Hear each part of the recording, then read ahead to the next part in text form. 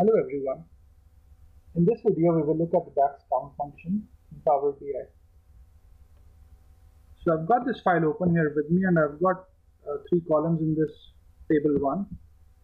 The first column, if you can see, the data type is date, the second is text, and the third is a number. I've uploaded this file to GitHub as well. So it's called DAX Count Function.pbix. You can download this file and do the tutorial with me. And here you can see that I've got the count function. So it says the count function returns the number of cells in a column.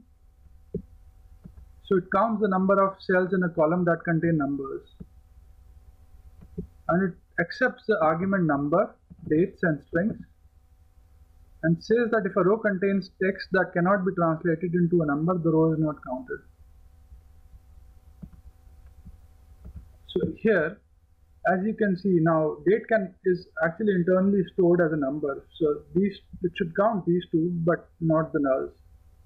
Similarly for string and number example, let's look at the behavior and we'll figure it out. So we'll create three quick measures.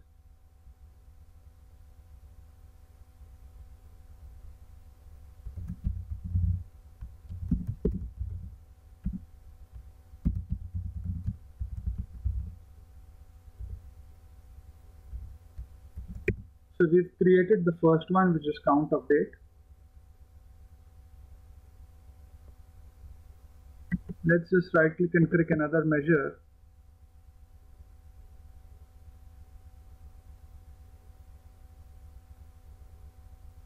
And we will call it count of string.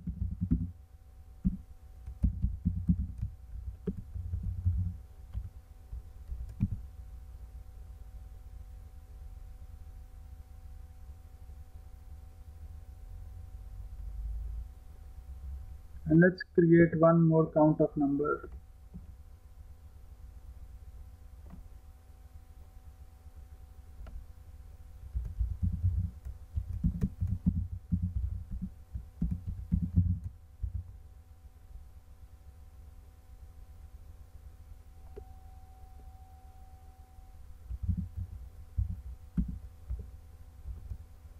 We'll hit enter.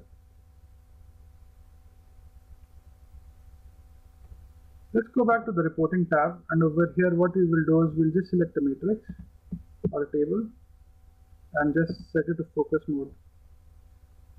So let's say I set a count of date. It is giving me 2, as you can see.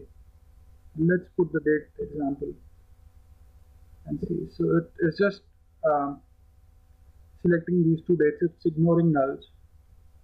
And let's see what happens when we say count of number, and let's just say number example. And it's again, so it's saying that when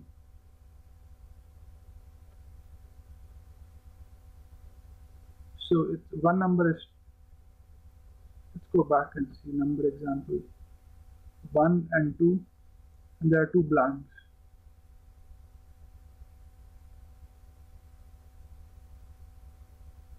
That's an interesting one, the way it's actually doing this one. Let's do a count of string as well here. So it calculates all the strings. But I'm wondering why it's giving me for 1, 1. So it's actually counting, yeah, this is an interesting one. I'll just change this because it's confusing me. I will just make sure that this cannot be summarized.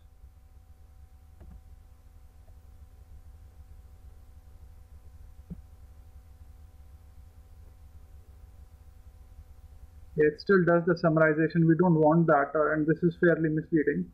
But so it's just counting the numbers once. So it's counting 2 numbers, 2 dates. But for the string, it is counting everything. So it is counting null and it is counting blank. So in case of date and numbers, it doesn't count nulls and it doesn't count blanks. But for string, it counts everything. So that's an interesting one, and something that we might find useful when we build anything using the count measure. So anything which is a number or anything which is a date, it has blanks or nulls might throw off our results.